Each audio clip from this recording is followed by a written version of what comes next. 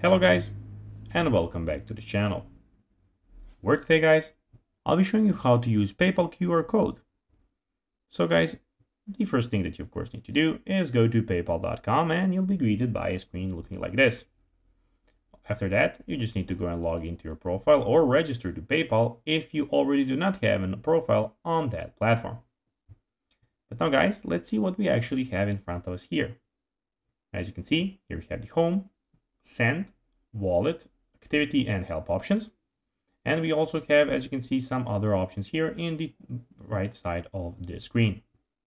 But now guys, let's see how you can actually go and use PayPal QR code. It is pretty simple and you just need to go and follow these few steps to know how to do it in no time.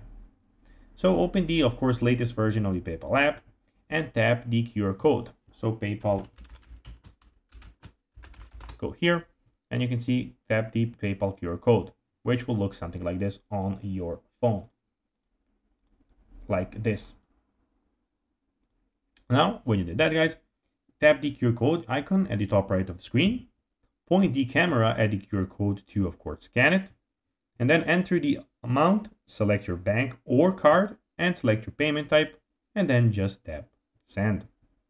So, guys, that'll be everything for this video. I hope that you found this video informative and entertaining, guys.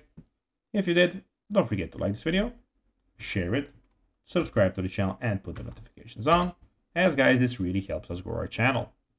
So if you have a few seconds, it would be pretty cool if you could do this for us.